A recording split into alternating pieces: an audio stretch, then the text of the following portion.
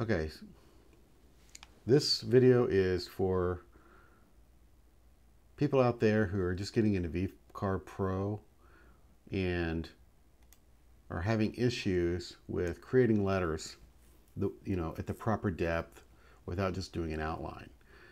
Now, most of the time when you start VCarve Pro, you create these letters and you vectorize them or whatnot, and then you go in here and you create an engraving toolpath.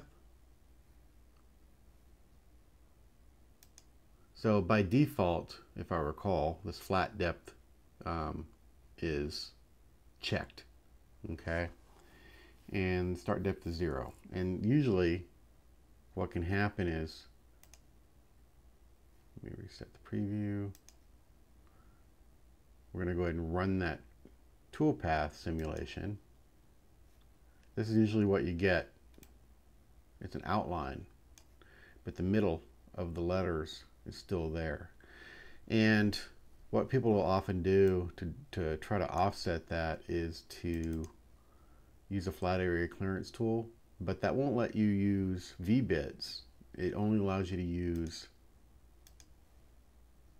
ball nose, end mill, and some engraving bits. Okay, and so that can produce results that are not desirable, and it can tear up your material sometimes. The simplest way to fill those letters in is to do this. Turn off flat depth, make your start depth.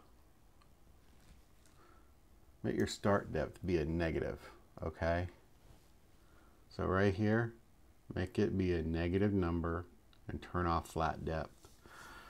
This is the simplest way. So let's go ahead and calculate it.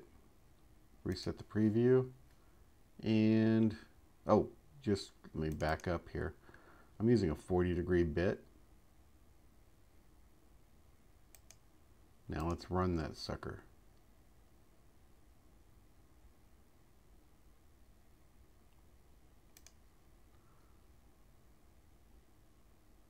Okay.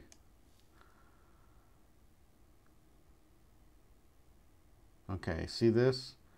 It's all properly reliefed. Not too bad. There are various methods that you can use to get the same result, but that's just the simplest way that I've found to do this. And anyway, that's that. I hope you enjoyed this video. If you were able to learn anything or like the video, please click like and feel free to subscribe to my channel. Thanks.